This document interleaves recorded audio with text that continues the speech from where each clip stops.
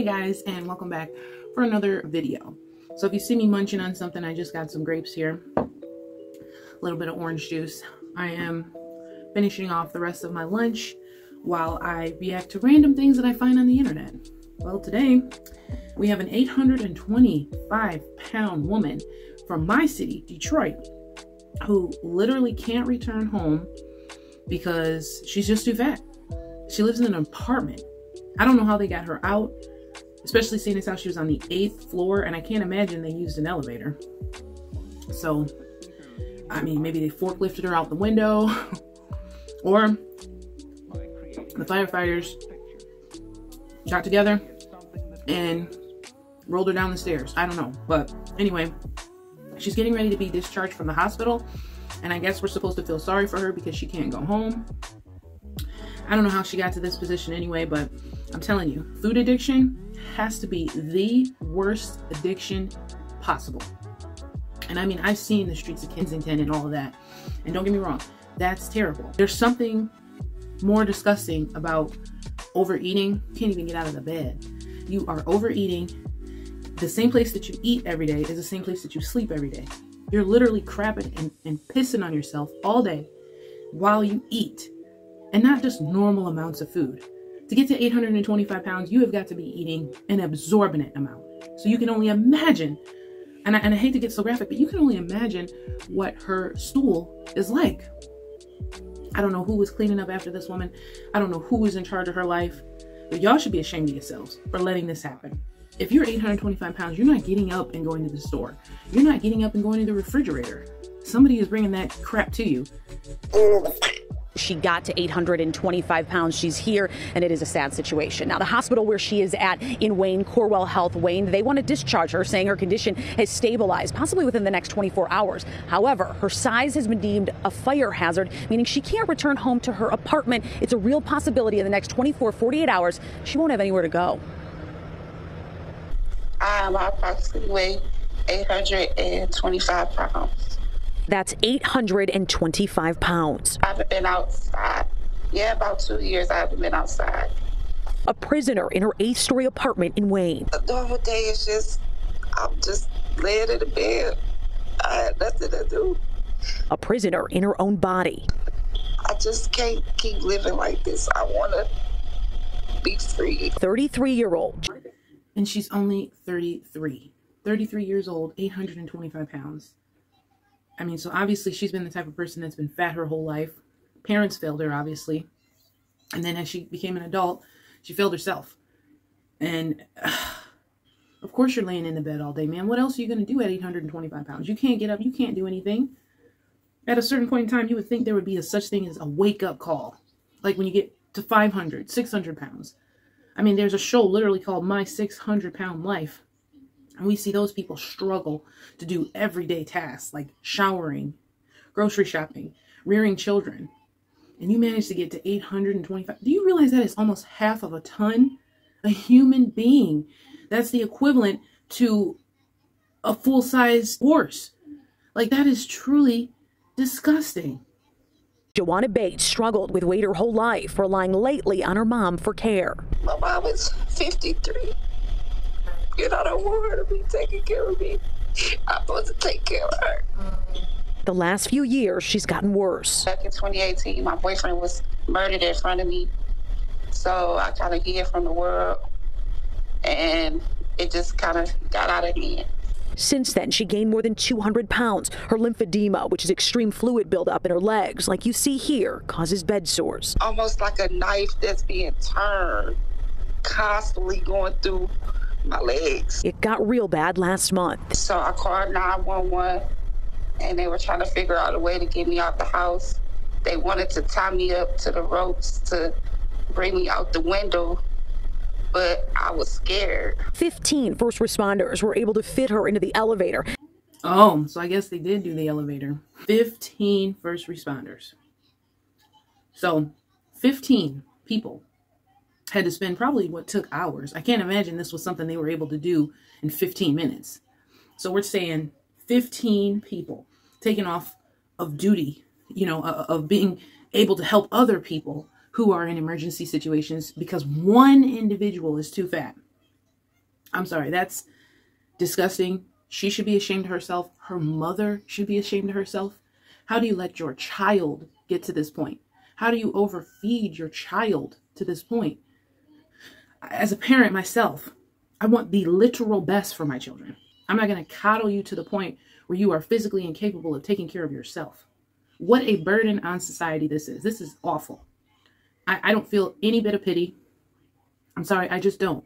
Because I think about the lives that may have been lost because those 15 responders were stuck helping one person when they could have been spread out evenly, helping a lot of other people who had moments of emergency that night, but they all had to be helping her get her fat self out of that apartment. I hate to say it, you know, but in some situations, some people are so far gone that, I mean, what can you do for them? Literally. I mean, Dr. Now may be able to help this woman, but he's all the way in freaking Texas. And this is obviously in Detroit. How would she get to Texas? She can't fly in an airplane. They can't just drive her. She would obviously have to use medical transport, which a person who's 825 pounds is clearly not working. So that means that she would have to rely on Medicaid. Who knows if Medicaid would pay for something like that? It's just a shame. This is just an utter ridiculous shame. And you hear about this kind of stuff all the time where it's like, it's a parent, you know, it's a lover, it's a so-called husband or wife who coddles these people and allow them to get to half a ton. That's disgusting. There would be no way possible I would do this to my child. I would never allow them to get in such a bad place of depression. You're comfortable sitting in a spot, crapping yourself. And I'm going to keep repeating it because you guys need the physical image of this. You need to imagine a person that's so fat. Imagine Jabba the Hutt. Someone so big, overeating, can't get up. The only way that they're relieving themselves is in the exact position that they're in as they're eating. She's 825 pounds. You think her 53-year-old mama is able to lift her up well enough to clean her? She probably got that whole 8th floor smelling like a barn. And get her by ambulance to Corewell Health Wayne Hospital. But now her condition is controlled. She says the hospital and Medicare want her discharged. Her size makes her a fire hazard, so she can't go home either. They're trying to give me a lower floor, but right now it's nothing available. So it's like I don't have nowhere to go. Juana has until midnight Wednesday to make an appeal to Medicare to buy her time at the hospital, but she's also at the whim of Section 8 housing, which can take weeks to process a move. Oh my God. I mean, just a complete burden to society for no reason. Like, you literally offer the world nothing at this point. You are living off of Section 8. You're getting Medicare. You are 33 years old, what should be an able-bodied individual who can contribute something to society. But instead, you are 100% a burden on the healthcare system. Now you're looking for somebody to come in and play Captain Save-A-Ho to you. When you did this to yourself, you and your weird mama. And I'm going to keep saying, and I'm going to blame her mama because she can't get up. Like, if you're 825 pounds and you need 15 people to move you out of an apartment, like, you're obviously not going to Myers and getting food. Somebody had to be doing it. And it's her own mother.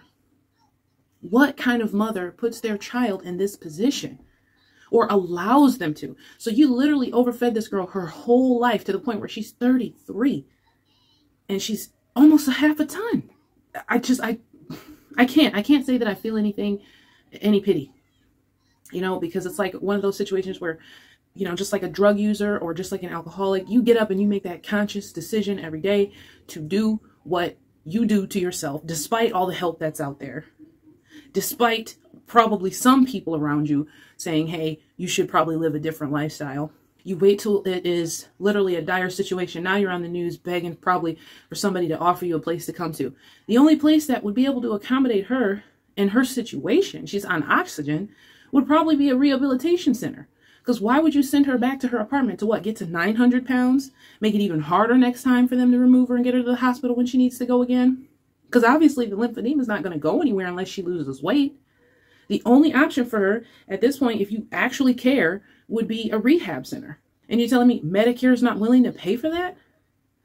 What other option is there? To just send her back home to die? Like, this is stupid. You might as well just unplug the oxygen right now and save thousands of dollars a year. I mean, as harsh as that may sound, you might as well, because I mean, what other option is it going to be? What other outcome would it be if she just goes back to the apartment? Her mama's all of a sudden going to get on a diet plan and help her eat right and exercise? No. She's going to go home, going to get even fatter, probably reach 1,000 pounds. And then the next time they're getting her out of there, it's going to be to take her to a freaking crematorium. I mean, this is ridiculous. I just want the help. I don't want to be like this anymore. I'm tired. My body is tired. And I don't want to. Corewell Health tells us they can't comment on specifics of her situation because of HIPAA. Now, Joanna says she's trying to find other living accommodations, but there's very few places that are affordable that can accommodate someone her size. That's unfortunate. Because like I said, her only option at this point would be to go to a rehabilitation center. But if Medicare is unwilling to pay for it, then what other option does she have other than to just go home and die? It's a shame that that's probably what's going to happen. But it's also a shame that she allowed herself to get to this point where you have no options. Before you reached 825, when you were still 700 pounds, when you were still 600, when you were still 500, she was probably still mobile at 400, 450, maybe even 5. Why didn't you try to stop yourself from in this horrible downward spiral? I understand what grief is, what loss is. I understand what losing somebody very close to you is very much like. I've lost both of my parents. Okay? Young ages. So I'm not immune to grief or anything. But I also know that you have to pick up the pieces and move on. Just because somebody is gone, may have been in a horrific way, doesn't give you the right to give up on yourself. Doesn't give you the right to just fall into addiction and poor eating habits and bad behavior to the point where you're a burden on your mother and society now. I mean, really, you chose that for yourself. Now you're tired. You don't want to die. You should have thought about that 300 pounds ago. I don't know. You guys tell me what you think. Don't forget to leave me a comment, like and subscribe if you haven't already. Leave me a blue heart if you want to.